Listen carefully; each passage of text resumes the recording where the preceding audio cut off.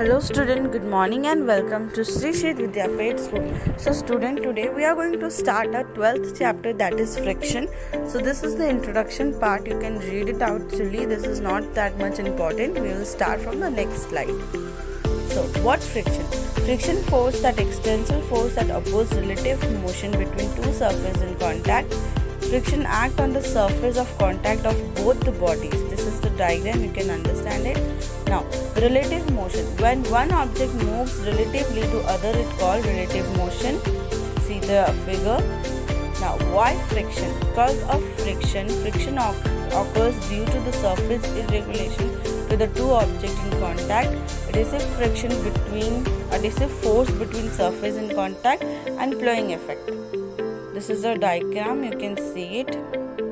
Now, surface irregulation. What is surface irregulation? Means ये simply I will tell कि कोई एक rough area पे जितना force हमको लगता है वो ज़्यादा tough होता है and hard होता है because rough area में ज़्यादा मेहनत लगती है. Where is the plain surface? We can easily move one object to another. Okay.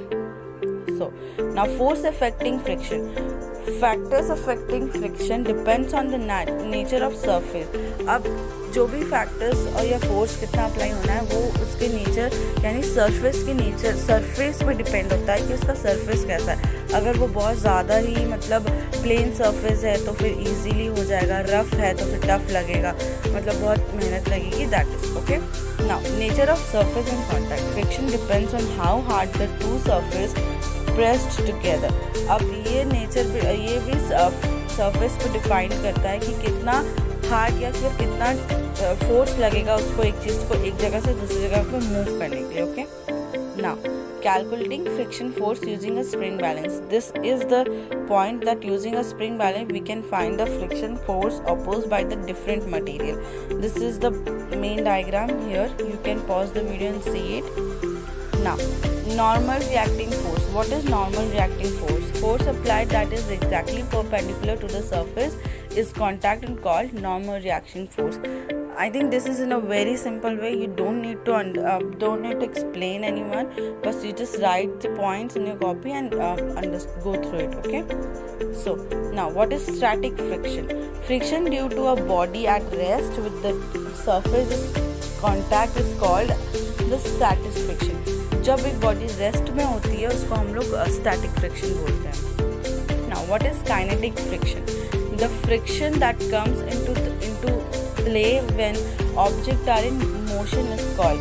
अगर एक ऑब्जेक्ट मोशन पे हो, लाइक अगर एक ऑब्जेक्ट एक जगह से दूसरी जगह जा रही हो, that is known as kinetic friction. Okay.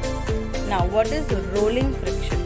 Rolling provides less friction as compare to sliding. हाँ, अब रोलिंग में स्लाइडिंग से कम फ्रिक्शन लगता है. क्यों? क्योंकि व्हील को बस एकदम ऐसे धक्का देता है तो वो रोल करते करते एक जगह से दूसरी जगह चल जाती है. तो इसमें सबसे कम फ्रिक्शन लगता है इन कंपेयर टू स्लाइडिंग और काइनेटिक और स्टैटिक फ्रिक्शन. ओके.